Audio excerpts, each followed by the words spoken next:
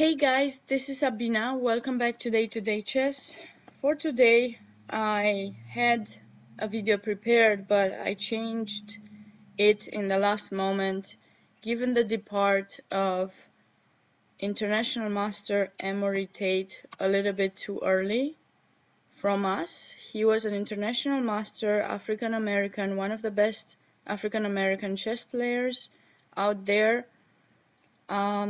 He was playing a tournament these days in the Bay Area, and he seems to have had a heart attack and passed away soon after that.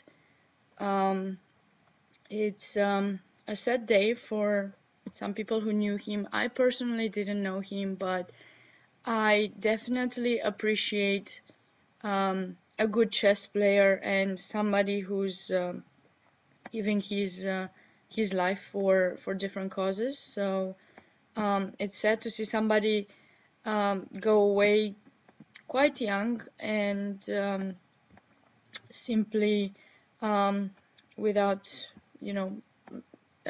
being old or having some kind of difficulty. So anyways, I hope you guys are praying for him. So in his memory, I've decided to go over his beautiful win against Grandmaster Leonid Yudasin, originally from Israel, but who has been living in the United States. This game is an older game, but it definitely shows a great spirit and a great attacking game by Emory Tate.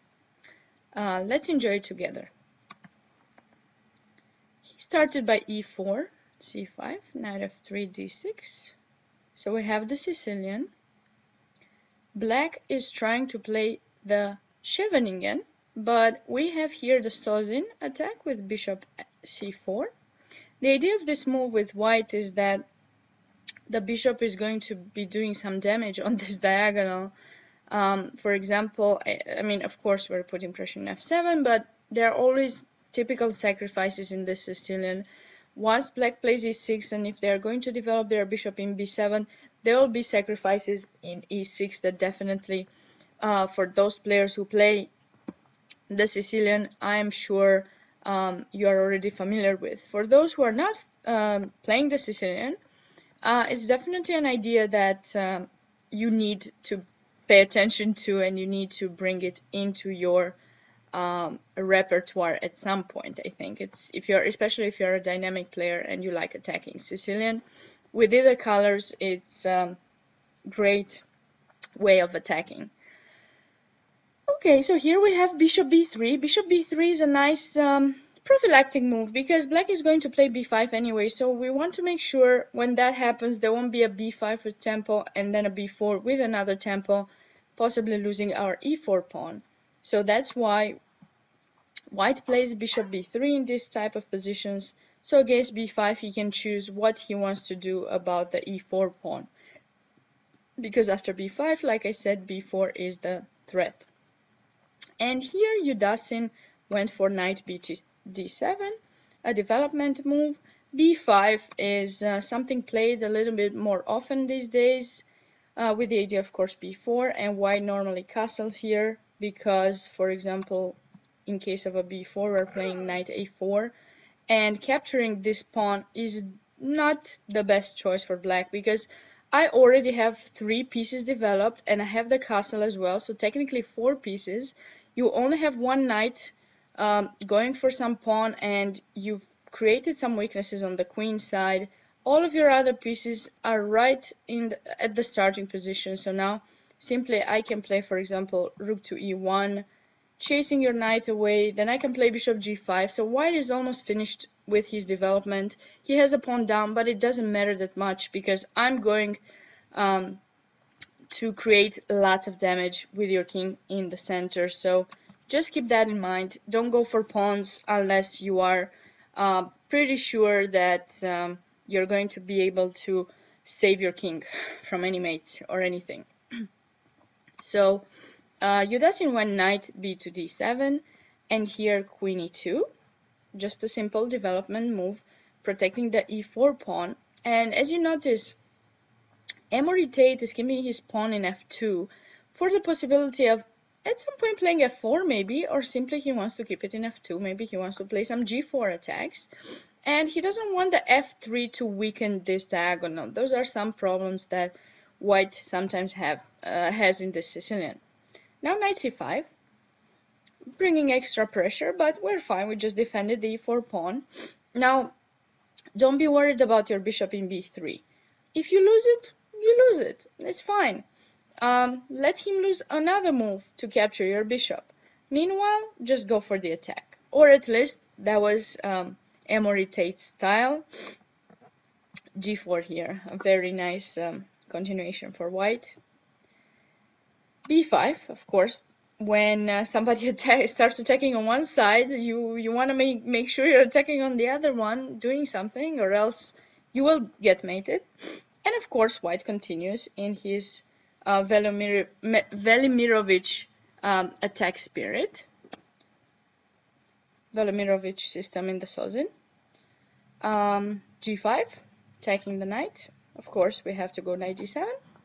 And now a very nice move, and the typical idea with from having the queen in e2 on the same file as black's king. So yes, with the queen in e2 we defend the e4 pawn, but in the same time we create this kind of long pin here that's going to be used as a typical idea in the Sicilians, either putting a bishop in d5 or a knight in d5. And the trick is, well, it looks like we're giving away a piece. In fact, we are giving away a piece, but with the queen in e2, we will, after capture, pawn captures, we will have an outpost here in c6 where our knight will go and then create, well, first attack the queen, but also attack the e7 piece, which will be, you know, placed on e7 when e takes d5. If black, for example, would play bishop e7, we just have knight c6 double attack, and black would be losing. So Emory Tate plays in the spirit of the Sicilian, bishop d5. Very nice move here by white, and bishop b7 was played.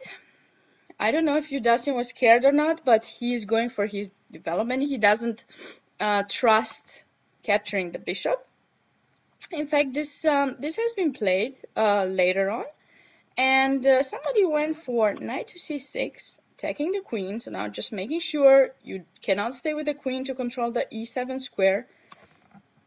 Now queen b6, e takes d5, knight e5, because of course you guys see that bishop e7 would just fail to continue the game after queen takes e7 mate. And basically, after knight e5, this was played in a game between Brian Smith and Justin Sarkar. So definitely a game to check. The game ended up in a draw, but if you're playing this line, you need to make sure you have analysis on what you're going to do after sacrificing the piece. Let's go on with the game. Bishop e7. Now, of course, we take. And why do we take? Well, because this knight in c5 was active. So by taking, we make this knight retreat on a war square in b7. Do that in your own games. If you are about to make a trade, think of it that way. Okay, I want to make this trade. Is the trade going to be in my favor? If I trade there, what am I doing? Am I helping myself or am I helping the opponent? Or maybe you don't help yourself that much, but maybe you definitely put your opponent in some worse situation. And this is what happens here. After capture, maybe white didn't do that great of a thing because the bishop in d5 was an active piece, possibly could sacrifice in e6, but by taking in b7 is just making this knight go more passive. So that was a great idea from white's side. Here we've got a4, so he doesn't just focus on the king side, now he goes on the queen side because black is not super well developed, so now we can just open up the position. We're threatening to win a pawn in b5. Black has to do something about this pawn. b4 is a possibility, but here we can simply continue with our knight d5, continue our amazing idea, because if you take, we've got this knight c6, and then he takes d5. So you already are familiar with that idea. Instead of b4, Yudasin went for b takes a4. And rook takes a4, of course. Don't worry about your king in the center. The position is not super open in the center, so the king is safe here for the moment. How is black going to develop? Definitely not castle long, because, well, there's no pawns in front of the king. a6 would be falling instantaneously. And castle short, where I already played g4, g5. Doesn't that sound an alarm? Anyway, so black is improving the position of his knight with tempo. Rook a3. Check this out. The rook in a3 is going to come at some point on the other side of the board. Sometimes we see beginners playing moves like this, but in fact, you know, we played ourselves as well, and you know, there's a strong mind in every chess player. So you know, just let's embrace every single move and idea anybody does, and see how we can use it to our own benefit. Queen b6, and here castle short. Yeah, castle short, because there's nothing to worry about with the g pawn. Black doesn't have the white color bishop to annoy in that diagonal. My king can go to h1, and I can just chill. There's nothing to worry about. Bishop e7, king h1. And now black kind of has to castle eventually. I mean, the king cannot stay in the center. I'll start some f4, f5, opening up the position. So you need to bring your king kind of to some safety. And here start coming the attack. b4, chasing the knight away. Now, don't even think of taking in b4, okay? There's knight c6, losing a piece immediately. Knight a4? Oh, what? You're giving me a knight? Not. You are actually attacking the knight in d4. But here, Emory Tate came with an intermediate move, very nice one, knight f5. Take that. You want to take this knight? Well, take it in f5 if you want to. Allow me to play knight d5. That's exactly what happened. Now knight d5, double attack. You have to go back to d8. Now I take in f5. He didn't even hurry taking this knight, because now I'm attacking this bishop in e7. I prefer to take that bishop, make you go king h8 and be on mate, then maybe some queen h5, queen h7, rook h3 mate. That would be something nice. Now queen h5, he's still going to attack, threatening rook h3 and mate. Definitely a good choice to keep the rook in a3. Knight a to b6, trying to change my pieces. Don't worry. Rook h3 first, intermediate move, a very good one. Now knight f8, of course, defending h7. Oh, okay, now it's time to continue the attack. f6. f6, trying to open up the g file for my other rook to come into play as well.